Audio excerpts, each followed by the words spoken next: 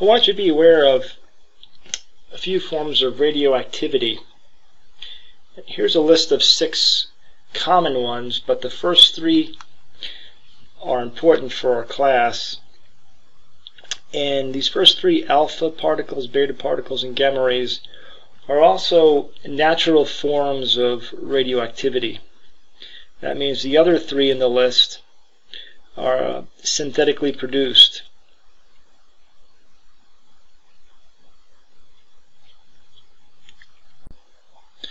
Now I'd like to go through each of the 3 forms of natural radiation in a bit more detail.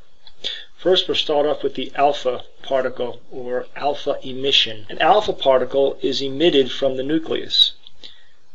That's why we see here in this nuclear equation the alpha particle, which can be represented as a helium nucleus, is on the right side of the arrow.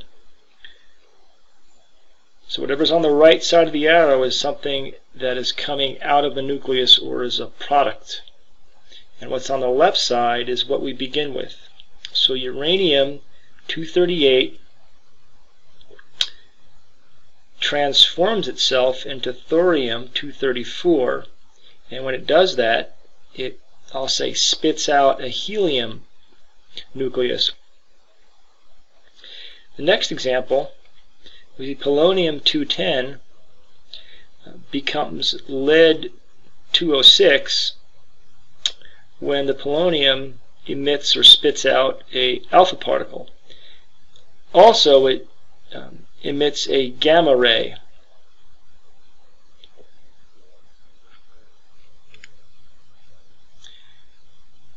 With beta emission, a radioactive nucleus emits an electron. So carbon-14 becomes nitrogen-14, and in the process emits a beta particle.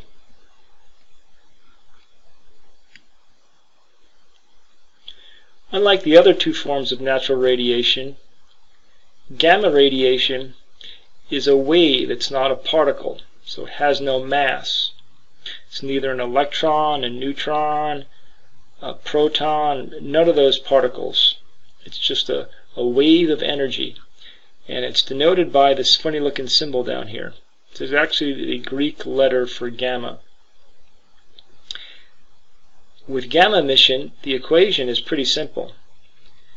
Boron 11 still is boron 11, but this M simply denotes that boron 11 is in some high energy state. When boron 11 goes into a low energy state, it has to emit its energy in the form of a gamma ray, or gamma emission.